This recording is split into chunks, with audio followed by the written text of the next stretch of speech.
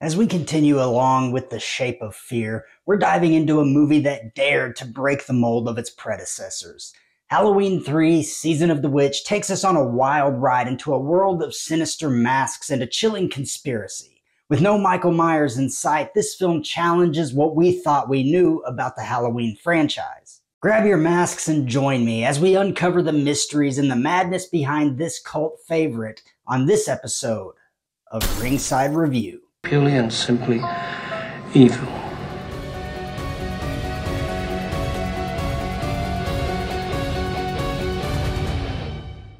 Welcome back to WWH. My name is Andrew Dreamer. As I said, today we're looking at Halloween 3 Season of the Witch, the one without Michael Myers. So, after John Carpenter was essentially forced under threat of a lawsuit to write a sequel to his original film, he did, but he sure wasn't happy about it. He wrote the script in 2 days while he drank beer the whole time and made sure to kill the Shape at the end to ensure there would be no more Michael Myers. I think this letterboxed review from Carpenter pretty much sums up his feelings. Yeah, he doesn't like it. After this, he and Deborah Hill agreed to continue the franchise under one condition: anthology. They wanted to tell a new story centered around the Halloween season each year, and that is what gave us this film that I actually love. Halloween 3 Season of the Witch was released in 1982 and directed by Tommy Lee Wallace, who had also worked on the original film. Most notably, he is the man who turned the Captain Kirk mask into one of the most recognizable images in horror history. I also think his work on this movie is fantastic. Essentially, Season of the Witch tells the story of Dr. Dan Chalice, played by Tom Atkins, who teams up with a woman named Ellie Grimbridge to investigate her father's death in connection with a mask company getting ready for a deadly Halloween. The concept seems fairly simple, but believe me, there are so many twists and turns to this one. Before we get going, go ahead and like the video and let me know what your initial thoughts were about this movie. But it's about bell time now, so grab your popcorn and make your way to your seat. Let's head down to the ring for the plot. On October 23rd, 1982, in Northern California, Harry Grimbridge clutches a jack-o'-lantern Halloween mask while being pursued by mysterious men dressed in suits. In a desperate moment, he collapses at the shop of Walter Jones, who promptly calls for help. Harry is then transported to a hospital where he comes under the care of Dr. Daniel Chalice, an alcoholic doctor struggling with a strained relationship with his ex-wife and their 2 children. Later that night, Harry is murdered by another suited man who subsequently immolates himself in his car. Following the identification of her father's body, Harry's daughter Ellie meets with Dr. Chalice to discuss the suspicious circumstances surrounding Harry's death. The two decide to take matters into their own hands and set out on an investigation, traveling to Santa Mira, California, where the Silver Shamrock Novelties Factory is located. Silver Shamrock happens to be the maker of the Halloween mask that Harry was holding when he was attacked. As they check into a motel, Dr. Chalice discovers that Harry had previously stayed there, adding another layer of intrigue to their investigation. Now Dr. Dan and Ellie decide to take a break from their investigation to get a little intimate. And by a little intimate, I mean they By the way, don't forget to body slam that subscribe button so you never miss any of the heart-pounding, chill-inducing 5-star matches we have here at WWH. We're not just wrestling with horror. We're delivering it to your screen every week. Marge Gutman, a fellow motel customer, finds a microchip hidden in the back of one of the mask's medallions. As she pokes at it with a hairpin, the medallion releases this energy beam into her mouth, leaving her face horribly disfigured. An insect also crawls out of her mouth.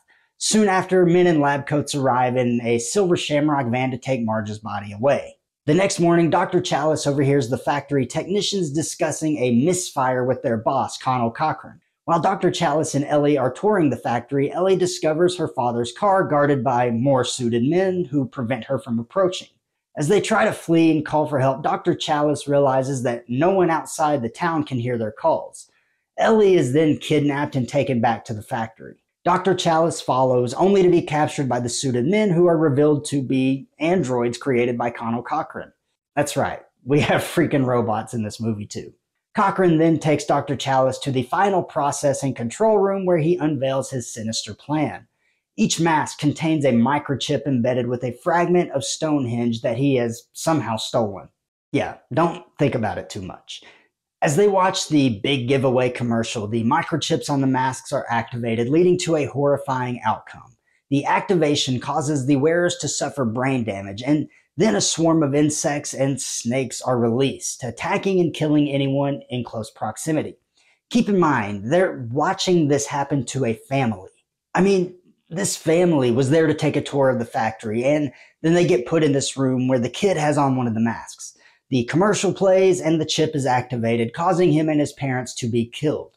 Connell Cochran might be the most evil person in the entire Halloween franchise. And that's saying a lot because Michael Myers is purely and simply evil. Cochran then locks Dr. Dan, who is wearing a mask, in a room and reveals his plan to revive ancient Celtic rituals by sacrificing children during Samhain, the pagan celebration marking the arrival of winter. And Cochran actually pronounces the word correctly, unlike Dr. Loomis. Samhain. Seizing the opportunity, Dr. Chalice manages to escape his bonds and rescues Ellie. Determined, he sneaks into the control room, activates the commercial on the screens, and pours a box of medallions from a ceiling rafter, resulting in mass casualties. The remnant of Stonehenge takes its toll on Connell Cochran, leading to his death, while a massive fire engulfs the entire factory. It seems our heroes have saved the day and will get away. But as they drive away, Dr. Chalice is unexpectedly attacked by Ellie, who is revealed to be a robot.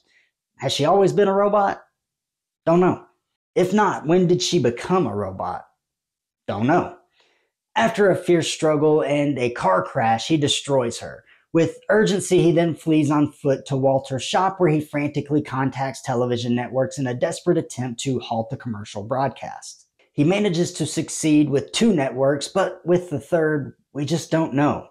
Despite his frantic pleas and shouting into the phone, the film ends before we see if they stop the broadcast or not. It's such an ambiguous ending, but the execution is absolutely perfect in my opinion.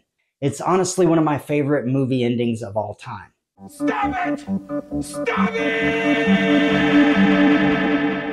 On that note, I think it's time we dive into the positives of Halloween 3 Season of the Witch. So let's just keep talking about this ending. I absolutely love it. Either Dr. Chalice was successful in stopping this horrible evil, or he failed and millions of people will die. These are 2 polar opposite outcomes, and we get no answer. We're left with our own thoughts about the situation, and it's something that sticks with you for a long time. Tommy Lee Wallace truly showcased his directorial prowess in Halloween 3. While the film deviated from the traditional Michael Myers storyline, Wallace took bold creative risks that ultimately contributed to the film's unique identity. His ability to weave a captivating narrative filled with suspense and intrigue is commendable. Wallace created an eerie atmosphere that perfectly complemented the Halloween theme, utilizing the clever cinematography of Dean Cundey and atmospheric sound design to draw viewers into this unsettling world. And of course, you also have the phenomenal score by John Carpenter and Alan Howarth. Tom Atkins also delivered a remarkable performance as Dr. Dan Chalice, bringing depth and charisma to the character. Atkins' portrayal of the weary yet determined doctor was both engaging and pretty relatable at times. He effectively conveyed Dr. Chalice's internal struggles, balancing his personal issues with his relentless pursuit of truth amidst the chaos that is seemingly engulfing him right now. I also love that Carpenter, Hill, and everybody else involved with this film weren't afraid to swing for the fences. I mean, they went way out there for this story, and personally, I think it's amazing. It was a gutsy move that didn't really pay off at the time, but now most people tend to agree that this movie is actually really good. But why wasn't this movie well received when it first came out? Well, let's look at the negatives now and talk about it. Obviously, the biggest reason this movie didn't perform well was the fact that Michael Myers wasn't in the movie, other than the brief moment where the original Halloween is playing on a TV. There had already been 2 Halloween movies, each focusing on the Shape. People loved the character and they wanted to see more. But deeper than that, I think it had a lot to do with the marketing of the film. Nobody really knew what to expect. They weren't clear about the shape not being in the movie, and of course, including Halloween in the title didn't really help either. Had they just called the film Season of the Witch, I think it would have fared a whole lot better. Or if they would have made this movie right after the original, I think people's expectations would have been tapered a little bit. Maybe the anthology thing could have worked in that scenario, but that's not the way it worked out. So my gripe really is with the marketing, not the lack of Michael Myers. I also think that the relationship between Dr. Chalice and Ellie is a bit weird. Sure, they're both consenting adults, but he's just so much older. And beyond that, they're literally investigating her father's death, but they sure ain't wasting any time getting into bed. A few other story elements are a bit weird too. For example, Stonehenge. Why does Stonehenge have magical powers? No idea, but it does. And how did Connell Cochran get his hands on it? Again, no idea. Then you have the robots or androids or whatever you want to call them. Why are they here and why did Cochran make them? Look, my point is there's some pretty out there stuff in this movie.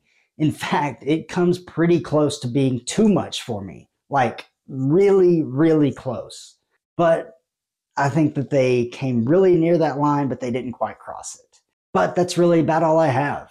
And there you have it. That's going to wrap up this episode of Ringside Review. I hope you're enjoying this look at the Halloween franchise. It's been a lot of fun for me, and we still have plenty more to come. For now, though, just let me know down in the comments what you think about Halloween 3 Season of the Witch. Did you hate it at first and then come around later on, or have you always loved it? If you're interested in Redcon 1 products, I have a discount code that you can use to save 20% off of your entire order. Be sure to check that out. You can also find all of my merchandise available at prowrestlingtees.com/AndrewDreamer or right under this video on the channel here. And I've also been working on the WWH Patreon page and updating some things over there. Be sure to check that out and consider joining us over there, or you can even become a member here on YouTube. All of the links are down in the description below. Don't forget to like this video, share the video, and subscribe to the channel so you never miss any of the action here at WWH. Now that we've talked about Halloween 3, what are my favorite kills in the Halloween franchise? Luckily, you can find out right now by watching the video that's appearing on your screen. And remember, in the squared circle of horror, there are no countouts for nightmares. My name is Andrew Dreamer, and this is Wrestling with Horror.